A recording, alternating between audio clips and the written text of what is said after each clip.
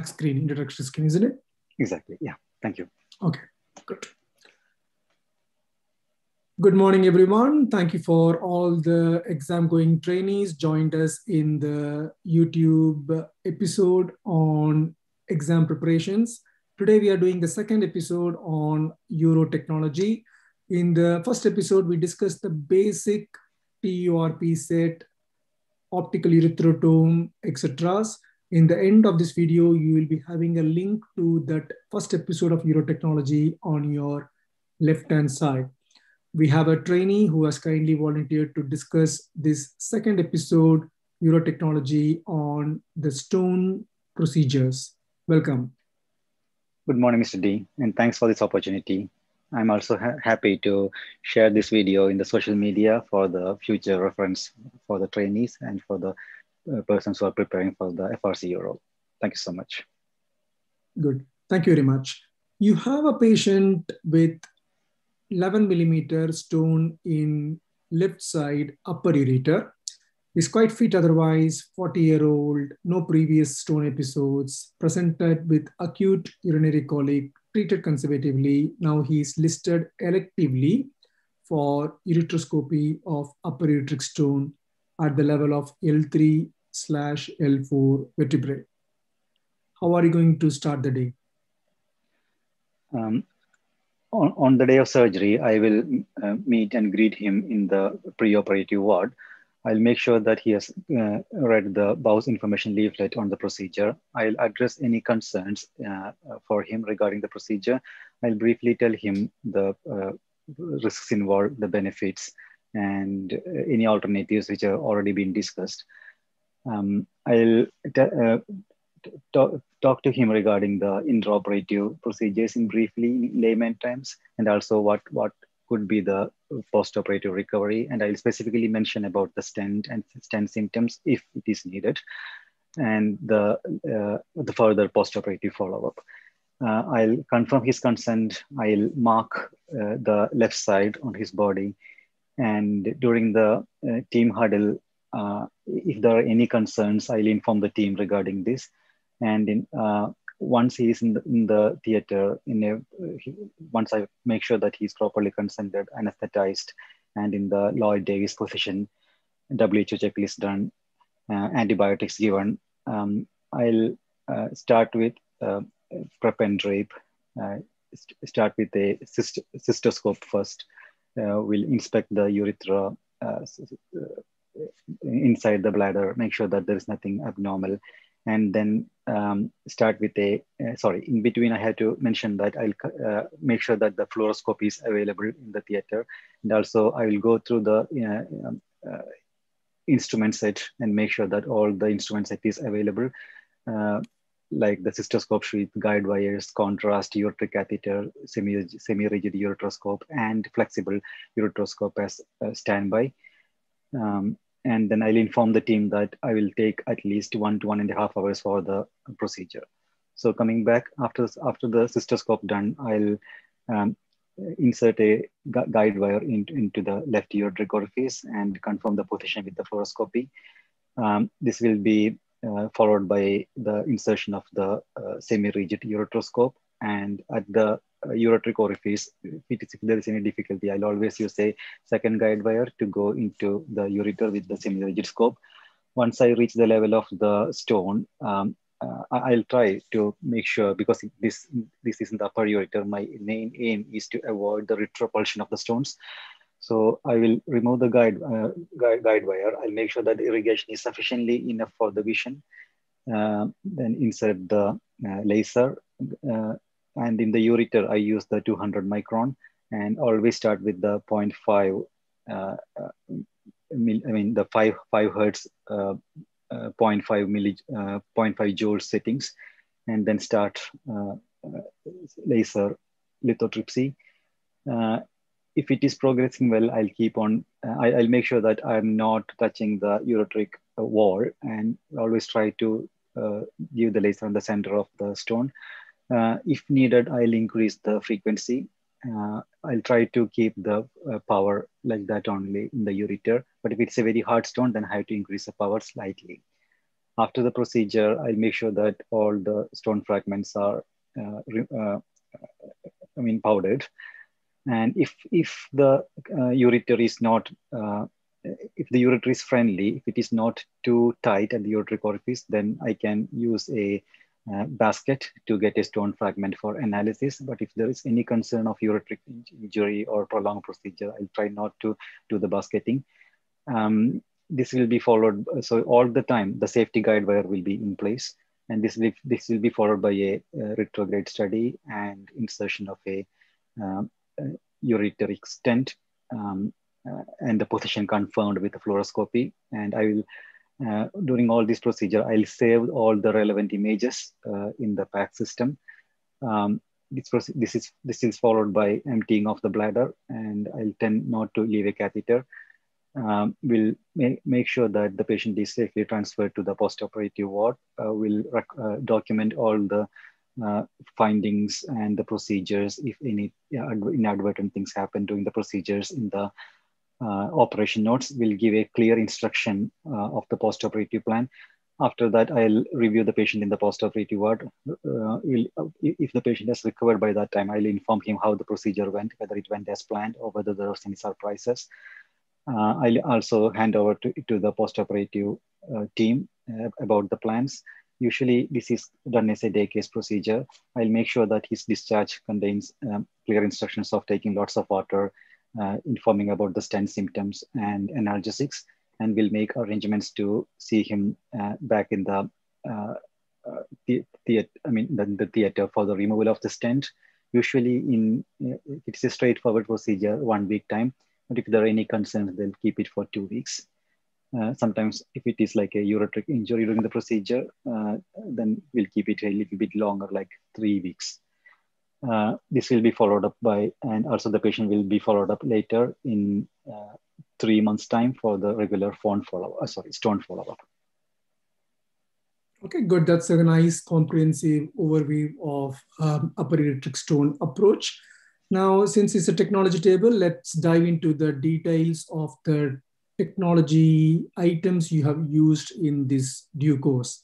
Let's start with the guide wire. So when you place a cystoscope and pass a guide wire into the left ureteric orifice, what is your choice of guide wires? So I use the sensor guide wire, which is a hybrid guide wire, which has got a hydrophilic tip and a PTFE coated body.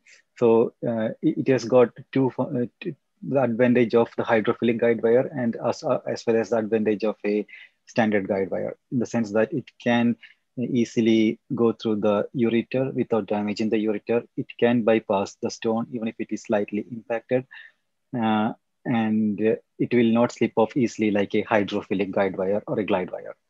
So I'll always try to use the sensor guide wire, but if it is really difficult to bypass a stone, I'll change into a hydrophilic guide wire.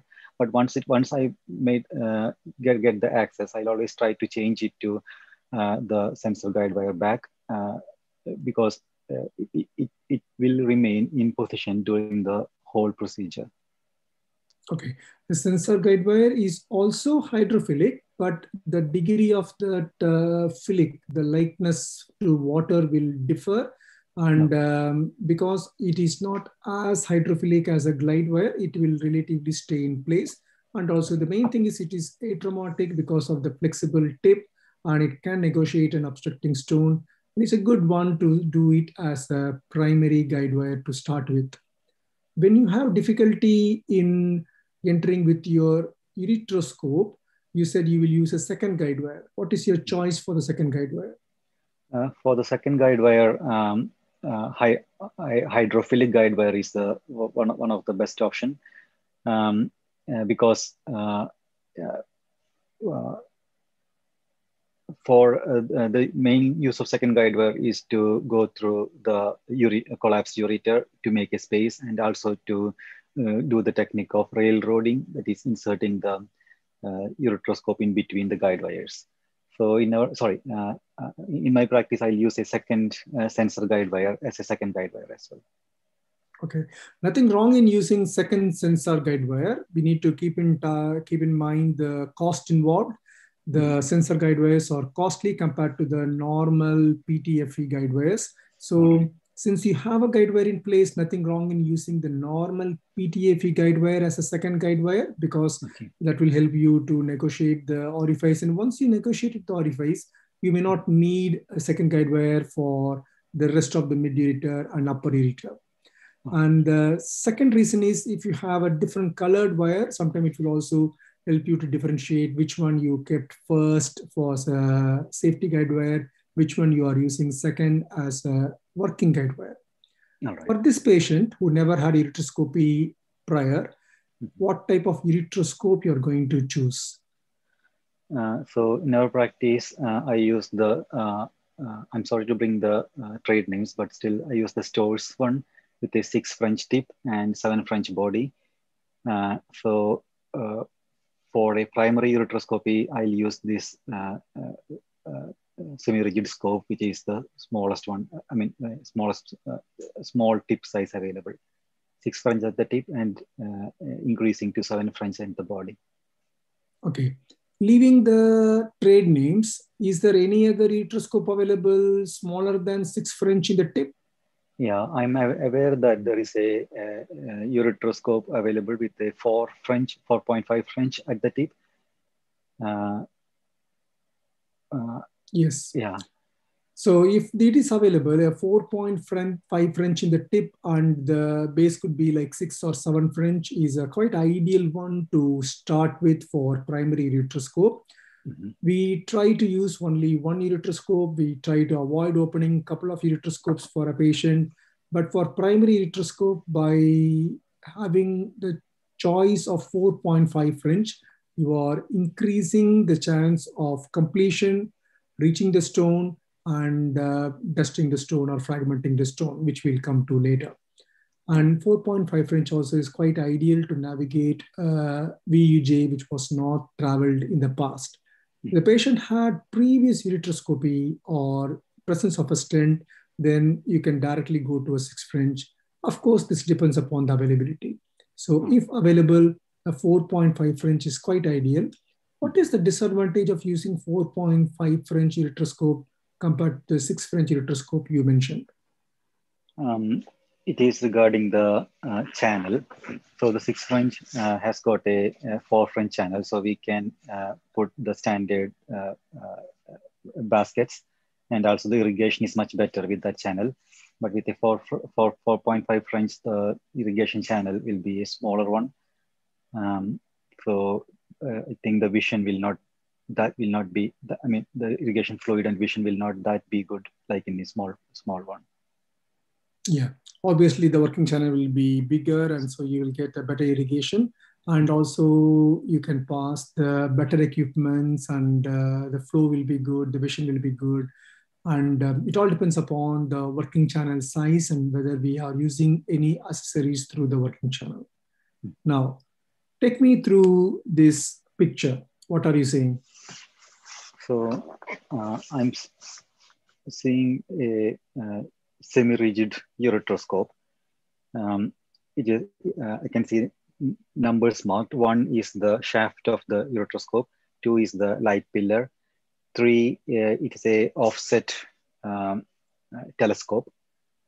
And there is 1 and 2. That is the valve that prevents the backflow. So it allows the passage of instruments, but it also allows, the water not to come out when there is no instrument in the semi-rigid ureteroscope. And 4, 5, and 6 are bridges. So I think this is a dual bridge. So there is 2 channels for that, and one is for the irrigation, one is for the outlet, and the third one is used for the passing the instruments. Okay. The third one, the number 3 is the offset eyepiece. Okay, that's the correct terminology. Yeah, light port, you said correctly. The 1 and 2 Roman letter marked, or the one where you can just use it if you are not using any accessories.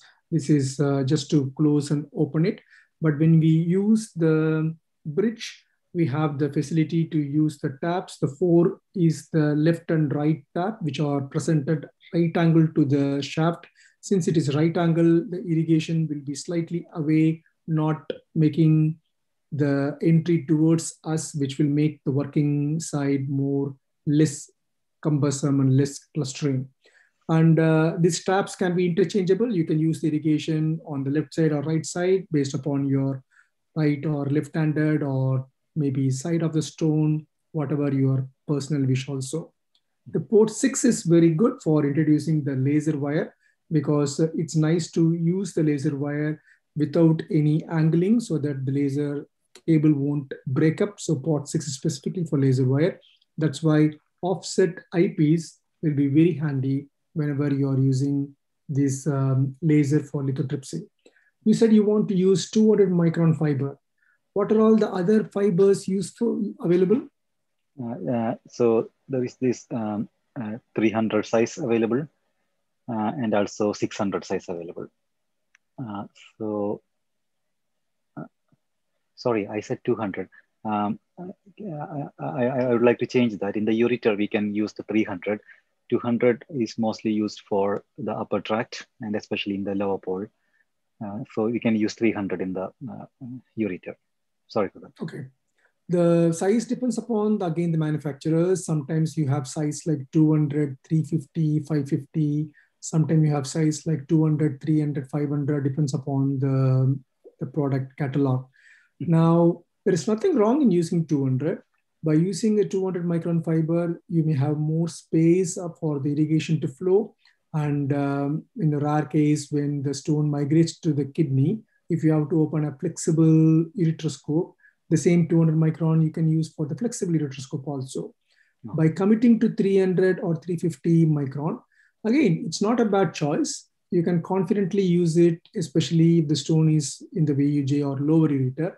But when the stone is in the upper ureter, by chance, if the stone is very mobile and if there is a good hydronephrosis, you will struggle using 350 microns when we have to convert to a flexible ureteroscope. Still, it's possible, but not very useful because the whole fiber will occupy the working channel. Some flexible ureteroscopes may not even accept 300 microns because of the smaller working channel. Okay. Then you said to me about the laser as a source for breaking the stone. What other methods by which we can break the stone using ureteroscopy? I can use the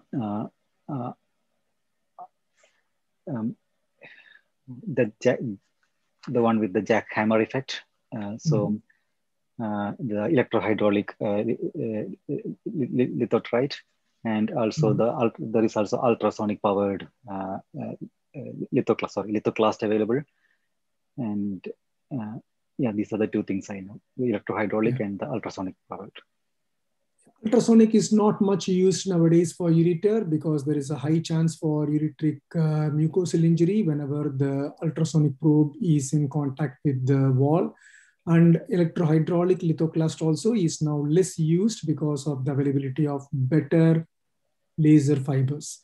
Laser is such a good energy source. It can break any stones of any Hounsfield unit, while lithoclast will struggle whenever the Hounsfield unit is rising above 1200 or 1500.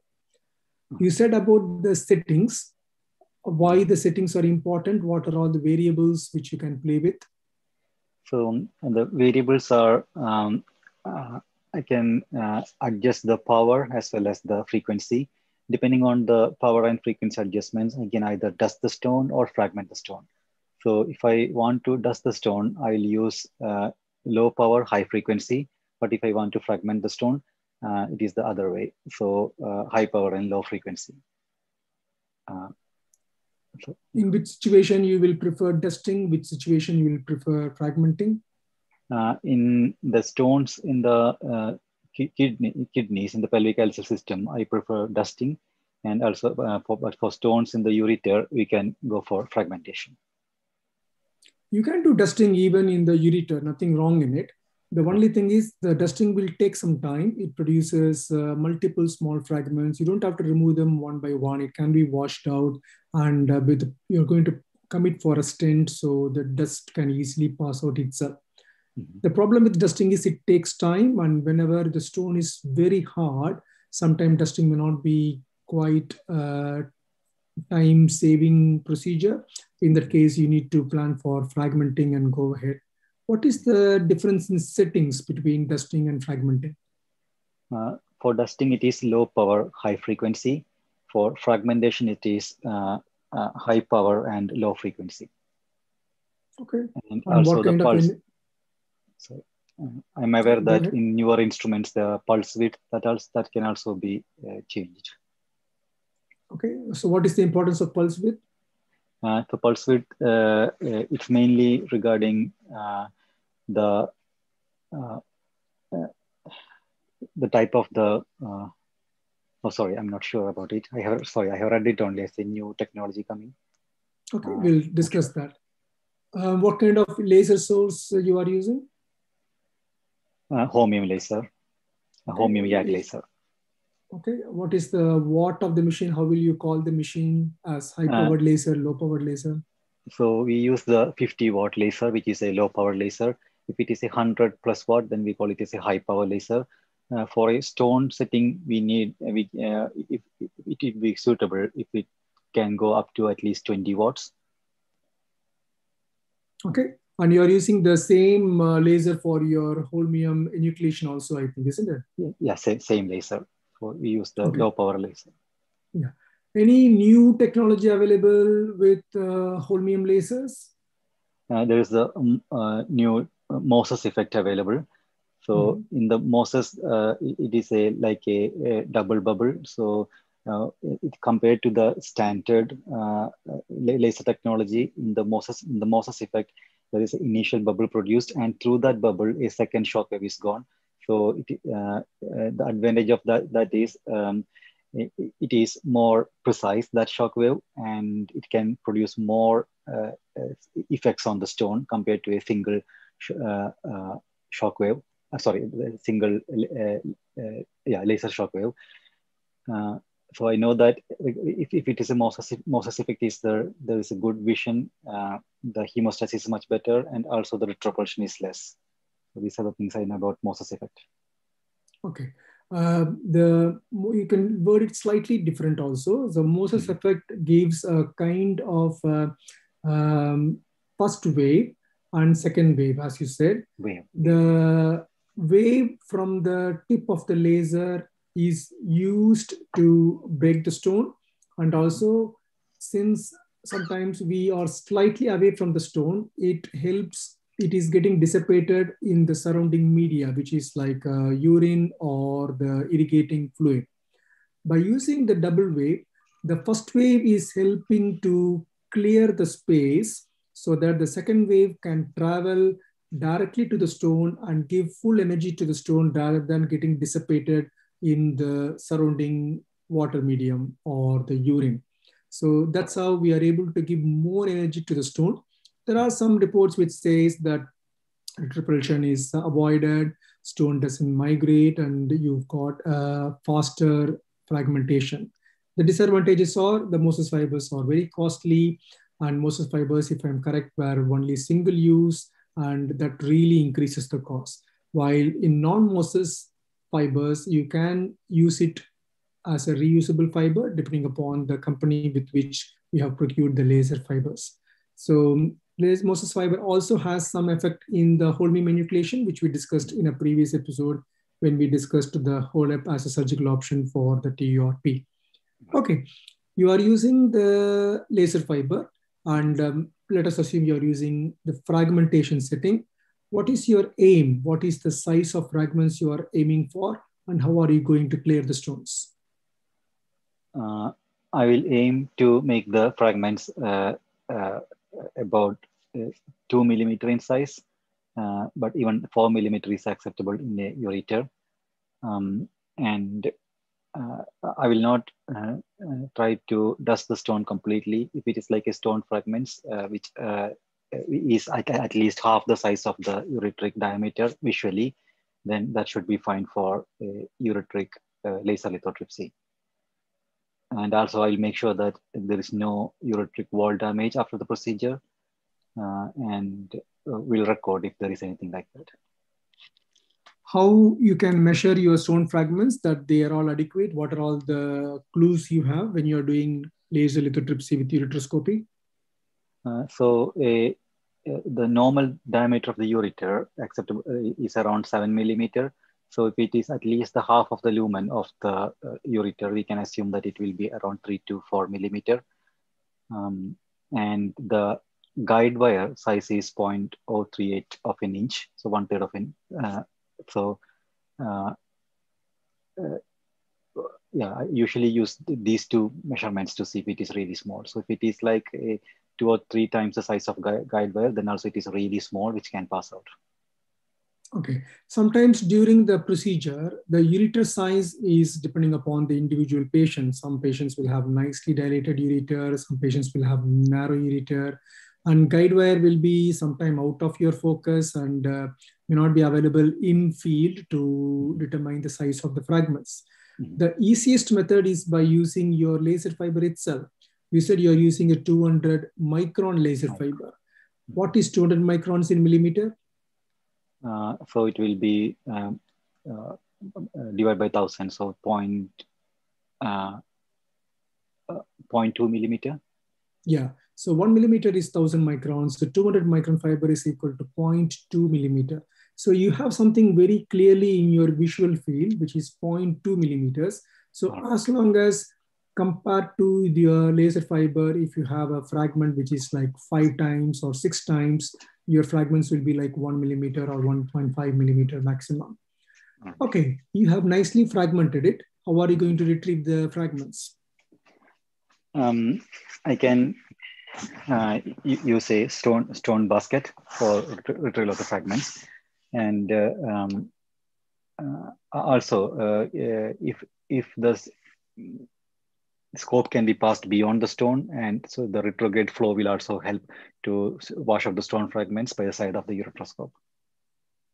Good. Once your stones are nicely fragmented, you can use the basket to take a few pieces. You can also use a zero tip basket or tipped basket based upon your situation.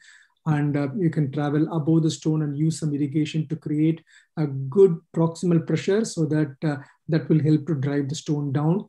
And you can also use irrigation and then gradually descend down. That will create a vortex effect and help the stones to follow you, and you can take it up to the bladder. And from bladder, you can take it by using your cystoscope sheet during the completion.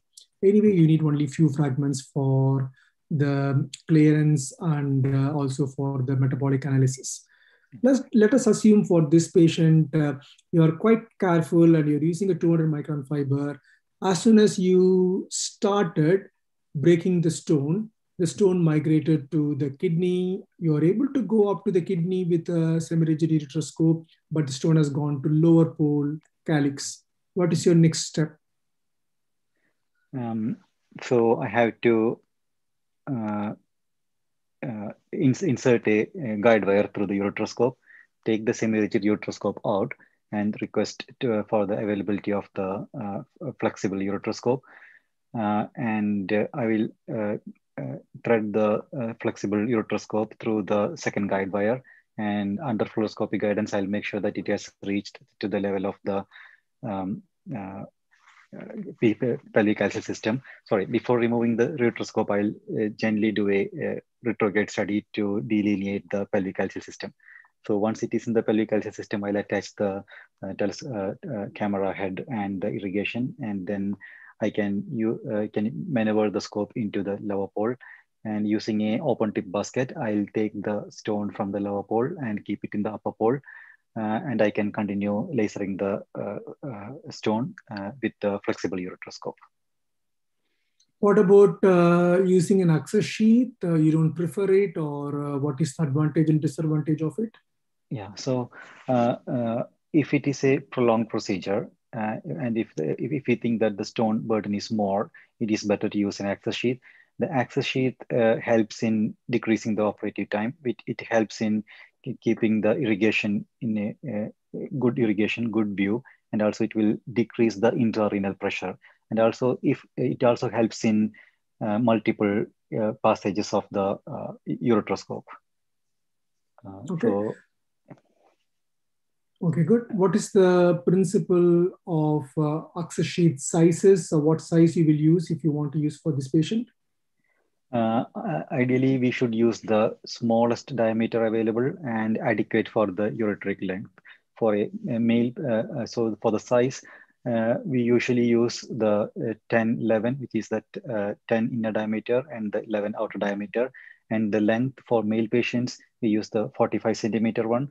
And for female patients, we can use the shorter length, which is 35 centimeter one. But always, this has to be done under fluoroscopy guidance only and over the guide wire only. Ureteric access sheaths are very notorious to cause ureteric injury. So if there is any difficulty doing the procedure on inserting the access sheath, we have to be careful. If it is not going in, and then we can use the inner uh, uh, a part of the access sheath for the dilatation of the ureter, and then again try with the inner and outer sheaths in. So I'll make sure that I'm not pushing I'm not putting too much of stress on the ureter while inserting the access sheath. Make sure that it is washed with water because these are hydrophilic. So it will also allow in the smooth passage of the access sheath. Yeah. Any equipment with an inner part, you can use the word stylet. So you can use the Stylet. stylet to dilate. The stylet can be used in various equipments. And once you use the water on the stylet and on the access sheath inside and outside, you can use the words like activating the hydrophilic nature of the access sheath. That will look more professional. And by activating the hydrophilic nature, you are making it more ureter friendly. It won't cause a kind of ragged movement. It will smoothen your placement procedure, etc. If you have previously done a ureteroscope, you will know to a certain extent what may be the ureter's caliber. You can use that as a way to select what French access sheath you're going to use. And if your ureteroscope has gone all the way up to the renal collecting system, you can easily use sometimes 12, 14 access sheath, which will again give you better space for passing the flexible ureteroscopy and also better irrigation return. What is the principle of working of the flexible ureteroscopes? Flexible ureteroscope, there are two types. One is the fiber optic flexible ureteroscope and the newer digital ureteroscopes. In the fiber op, the uh, channel of the ureteroscope, it is a plastic coated sheet, and it contains two types of fiber optic bundles. One is the coherent fiber optic bundles to transmit the image, and the non-coherent fiber optic bundles to transmit the light. And there is two types of lenses. One is the uh, objective lens at the level of the eyepiece, and there is a other lens at the end of the ureteroscope. And also there is the irrigation channel. In the digital ureteroscope, it is replaced by a sensor at the tip. So it is called as a chip-on-tip technology. So instead of the optical fibers, the electric fibers goes and transmit the electrical impulses from the sensor, and then it will be changed into image by the processor. And I'm aware that there are two types of technology available for the video ureteroscopes, which is the CCD technology, charge coupled device, and the CMOS technology. And I know that the CMOS technology is much better. It gives a better resolution, better field of view, and better angle of view as well. So these are the two types of ureteroscopes. Good. So what is the primary principle, how that image is transmitted or light is transmitted inside the fiber optic cables? So the fiber optic cables, these are multiple fiber optic cables. So each cable represents a part of the image. So it's like a pixelation, like in a newspaper print.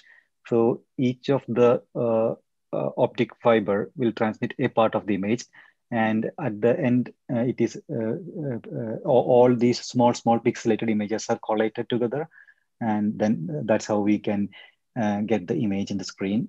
So simply put, it's like the newspaper printing of the images. All these small dots coalesce together to reconstruct the image. Okay, that's why sometimes you will get a kind of a honeycomb effect if it is not appropriately focused. Mm-hmm. What do you see in this picture? So this is the showing the total internal reflection inside a tube. So this is the principle by which optical fibers work. So when the light passes, it will get reflected inside and it move forwards. Okay. You mentioned the word coherent, and you said for light, there is no need for coherence, and for image transfer, you need coherence. What do you mean by that? So it is difficult to make the coherent fibers. Coherent fibers should be from the tip to the end of the imaging processor. It should be in a straight line. It should be so the upper part of the image, that fiber should come all the way down in the upper part of the processor. If it goes in a different direction, then the image will be distorted. So that's what it means coherent. So all the way it should maintain the orientation of the image. Okay, so in coherence means it is important only for the image transfer.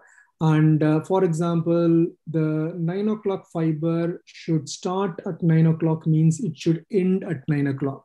There is not necessity for that fiber to travel at 9 o'clock position all throughout. During the course of the fibers, it can mingle a bit, or it can be flexible, or it can get angulated, doesn't matter. But in the image capturing end and in the eyepiece end, the 9 o'clock fiber should be at 9 o'clock so that your orientation is maintained. So if the stone is at your 3 o'clock, you can move towards 3 o'clock and you will be virtually in correct place. So that's why the coherent is important for the image transfer. But as you said, for the light transfer, it doesn't matter. The light is light anywhere. So we don't have to need a coherent transmission. What are you seeing in this picture now?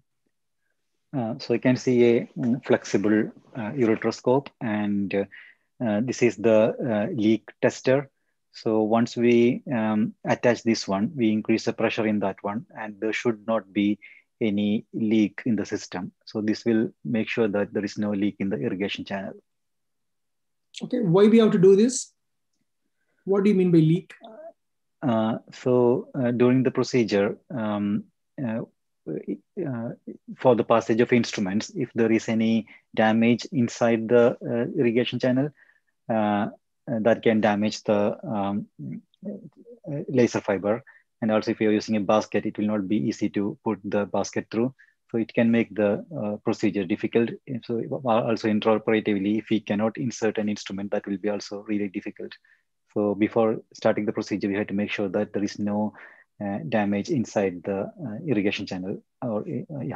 So that's why we use the leak test. Okay, so in the cross section of the flexible ureteroscope, there is an irrigation channel, which is the main port, also known as working channel, through which you pass your equipments, also accessories. And the fiber optic bundles are kept in that separate channel. The fiber optic bundles are secured from the irrigation channel because we don't want water to egress into the fiber optic channel, which will damage the fibers and also will cause lack of clarity and loss of the vision and image transfer. So that fiber optic cable is almost like a vacuumized, completely sealed one.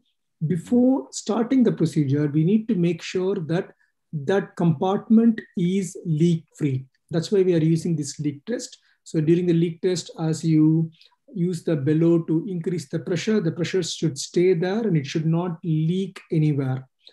There is a parallel working channel running along this. So when you are using the laser fiber, if you're using an accessory which is sharp enough to create a scratch, or you inadvertently remove the laser fiber into the working channel and activated the laser, it can cause a kind of incision in the working channel, which will result in damage to the secure nature of the fiber optic cable network.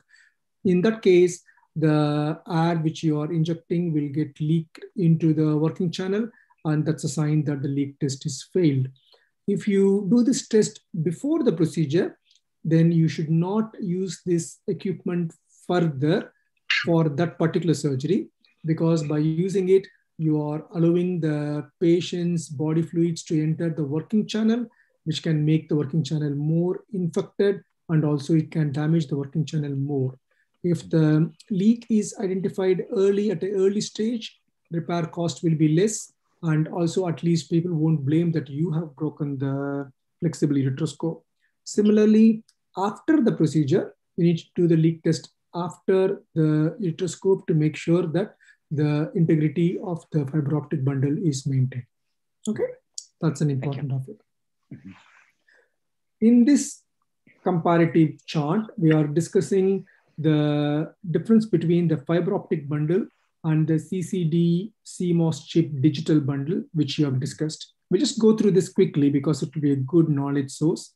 So the initial reception in the field of vision, as you said, is chip on the tip technology by using CCD or CMOS chip positioned on the distal tip of the ureteroscope by using light emitting diode, which is a source for the light. While in fiber optic bundle, the objective lens at the distal end of the ureteroscope with a light diode receives the reflected light rays, and it takes all the way into the fiber optic bundle. Reception of the initial image is the photons are converted to a series of electrons. So the is a better method of conversion and transmission of the image, while in case of fiber optic bundle, the reflected light rays are focused and it's taken as the light rays. Transmission is by using the wires within the ureteroscope, which transmit the electrons, and we know that electrons can transfer better with wires, while in case of fiber optic bundle, we are using the fiber optic bundle itself to transmit the light. That's why the quality of the light and quality of the image may not be as good as we use the flexible ureteroscope for multiple procedures. The final image display, the image processor received is only an electric signal, and it is converted into a real-time display. So that's why the electric signal, the signal loss is very less. So the real-time display will be much better. While in fiber optic bundle, we need a camera, which is located in your eyepiece end, and that receives the light rays, and that takes the message into your displaying on screen. Now, this is another way of looking the difference between the fiber optic ureteroscope and digital ureteroscope. We have discussed the technology. Now we are discussing the ureteroscope as such. If you see, the digital ureteroscope is everything is like a single inbuilt. There is no separate cord for the light source. There is no separate like the camera cord. Everything is integrally built. You're not attaching the camera head directly into the ureteroscope. The best example is if you are doing flexible cystoscopes in most of the hospitals in UK, the flexible cystoscopes are at least digital cystoscopes. While in ureteroscopes, not many hospitals have invested in digital ureteroscope because of the cost. Fiber optic ureteroscopes needs an external camera. Since there is an external camera, the weight of the fiber optic ureteroscope is almost like 576 grams, which is much more weighing. So the head is more weighing. So that will come into play when you're doing ureteroscope for 1 hour, 2 hour long procedures. It results in ergonomics of the surgeon and fatigue, etc. The image resolution is brilliant, as you said, for CMOS or CCD chip, which can go up to 60,000 pixels, and the number of lines per 10 millimeter is 3.17, while for fiber optic ureteroscope, it's only 1.41. As we discussed, image quality is superior with better color representation, while in fiber optic, if it is not properly focused, you can see the honeycomb lattice superimposed, but you can focus it out. The problem with the digital ureteroscope or disadvantage is because of the chip on the tip diameter, that technologically they are not able to bring it down. So as of now, the size available is 8.4 to 9.9 French, while as we discussed in fiber optic, we can go even up to 4.5 French, at least in the tip. Since it's a newer technology, digital ureteroscopes are very costly, while fiber optic, because of the mature technology, it is a bit minimalized in the cost because the investment in the research is now nicely balanced. Okay. The durability of digital ureteroscopes is brilliant because the is no fibers involved. The conduction is only through the simple wires which were traveling the electrons. So it can be used for even 60 or 150 uses. While for fiber optic, because of the fragility, especially it's not only fragile during your procedure, it will be fragile during the transport, during the sterilization techniques, etc. It can stand on an average of 27 or 30 uses. There is a Bose audit on it. But I know personally, there are some surgeons, even in UK, personally taken care of the fiber optic ureteroscope and used it for 100 or 150 procedures. So it can be used if it is properly handled. Okay. Any questions in the ureteroscope technology? No, I mean, the last table of comparison was amazing. Yeah, thank you. Great. Good. So this can be used as like a baseline diagram to take it forward. I thought of discussing the PCNL in the same sitting today, but because of lack of time, we will do some more in-depth questions in ureteroscopes and we will finish it today, but we can discuss PCNL maybe in the next episode. Now, you are using the technology of using a basket to transport the lower calyceal stone to the upper calyx. Why is that? Why can't you use the laser to break the stone in the lower pole itself? What is the advantage in that? So the laser fiber, it is due to the loss of efficiency of the laser. So when the laser fiber is bent, it cannot transmit the laser energy more efficiently. And also, because the laser fiber is coated with glass, there is a chance that it can break inside the fiber, which and can cause leak inside the fiber, which can damage the scope.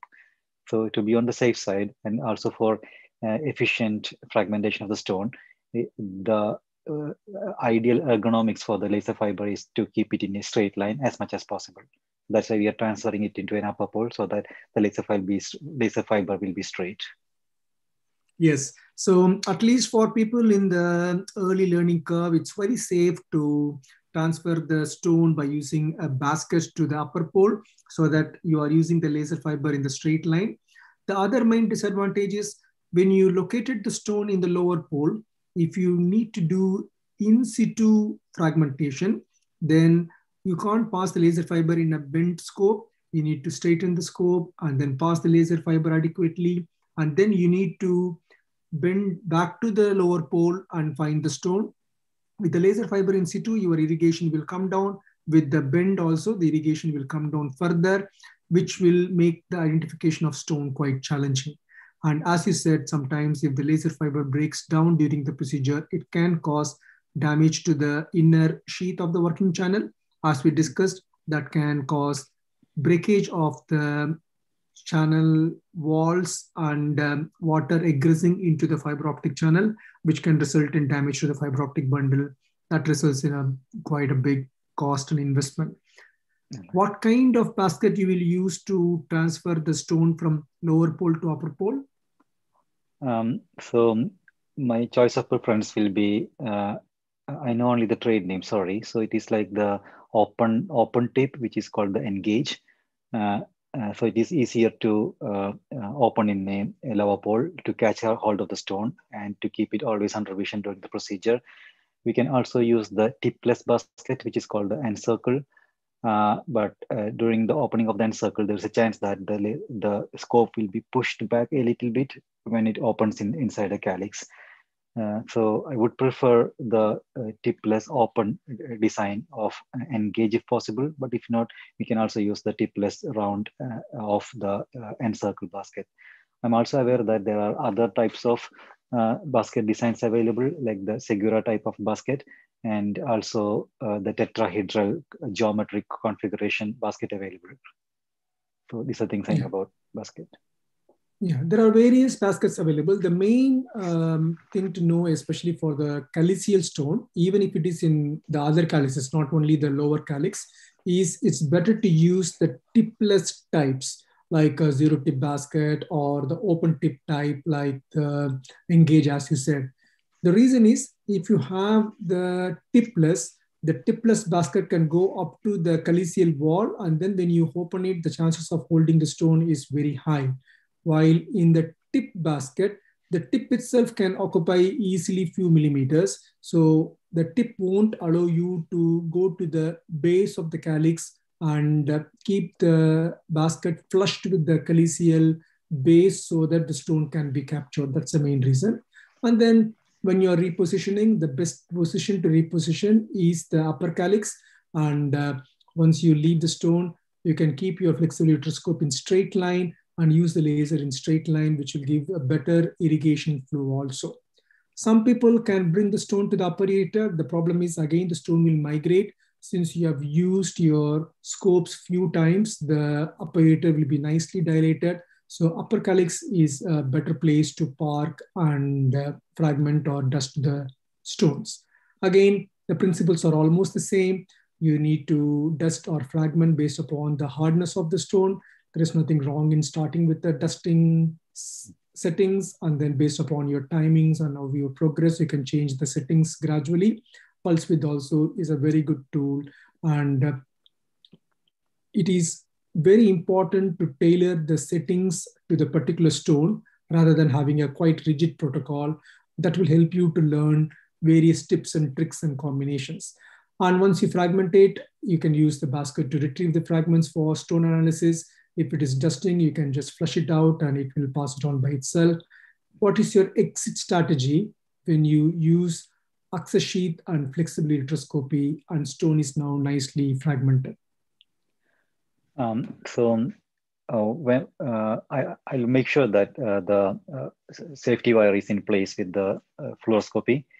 And when I retract the flexible ureteroscope, I'll inspect the ureter. I'll make sure that the whole lumen is visualized.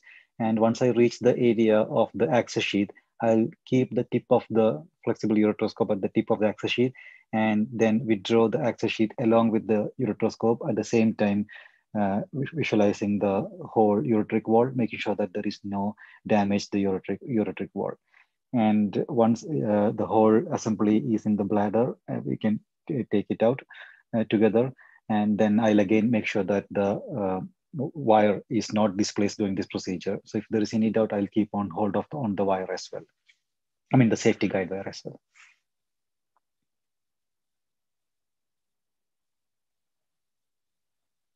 Will you stent the patient? Yeah, definitely. Sorry. So after the procedure, through the guide wire I used as a safety guide wire, I will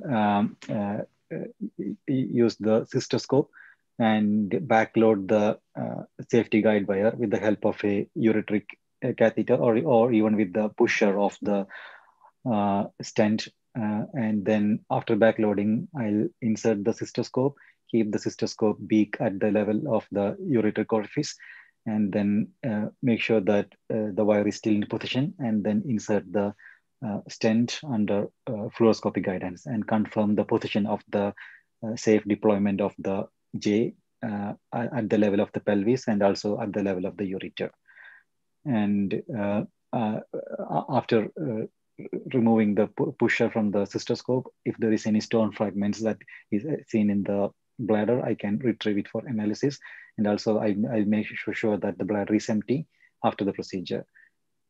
And yeah, so and there is no need.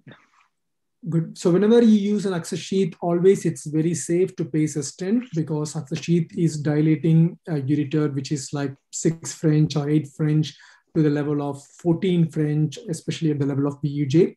Initially, when you're doing the procedure, you may see the ureter is quite nice, no edema, and no signs of any minor injuries. But if you're not keeping the stent, then the patient's inflammatory and reactive metabolism will work on and causes the edema on a later state, especially in the BUJ and the tight parts of the ureter like crossing vessels and PUJ. So whenever you're doing ureteroscopy for the first time, and whenever you use an access sheath, it's always safe to put a stent. If you're very confident, you can keep a ureteric catheter overnight and remove it next day morning. You can keep a stent with strings on place so that you can remove the stent even after 24 to 48 hours. Mm-hmm. Less duration of stent placement better for the patient, and no stent is always best for the patient. Whenever you are using very miniaturized ureteroscope like 4.5 French slash 6 French ureteroscope, or if the patient was previously stented, patient had previous history of ureteroscopies, the ureter will be more pliable and you can plan a stentless ureteroscopy procedure. As you said, finally, when you're emptying the bladder, make sure that the fragments are collected for the stone analysis. Do you have any questions in these scenarios before we complete? No, I mean, this was a really good session. I learned a lot today. And yeah, thank you. Thanks for all those explanations and detailed things about the ureteroscopes. Yeah, thank you so much. Great. Thank you. I thought of completing the PCNL in one go, but since we went a little bit detail in ureteroscope, which is quite good and useful for others, we will keep the PCNL for our next episode. All the pictures and tables used in this episode is from two books. One is a book which is on ureteroscopy by Bradley Schwartz and John Distant. It's available and it's a very good book and with a lot of much detailed notes. The other book which I usually use is from India by Ravindra Sabnis and Arvind Ganpule Group, Urology Instrumentation, a Comprehensive Guide.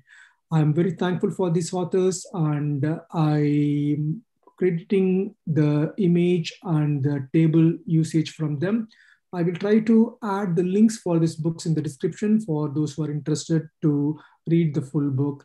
And they're all very, very good source, not only for ureteroscopy, for even the other instruments.